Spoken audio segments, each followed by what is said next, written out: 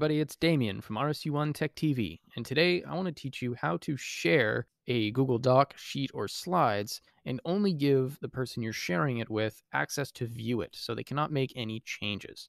To get started, I've opened up a Google Doc because I think that it's the most common used Google app. After that, you need to go to the Share button at the top right of the screen. You'll see it says private to only me. When you get to this screen, all you do is you click into this text box where your cursor is, and you type in an email address. If you're part of a domain or an organization, you will see some of these email addresses populate based on who's in your domain. Once you select a person or you type in an email, you're going to want to choose what kind of permission they have off to the right. In this case, choose Viewer.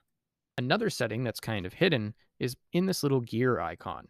In this gear icon, there's this checkbox that says viewers and commenters can see the option to download, print, and copy. If you don't want people to be able to copy, print, or download the document, go ahead and uncheck this box, and then click back.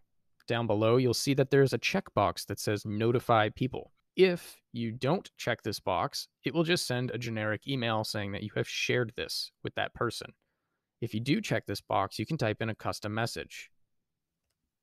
Once you do that, you can go ahead and hit send. That's all there is to sharing a doc, sheet, or slide and giving the person only view access. I'm Damien Austin with RSU1 Tech TV, and I thank you for watching.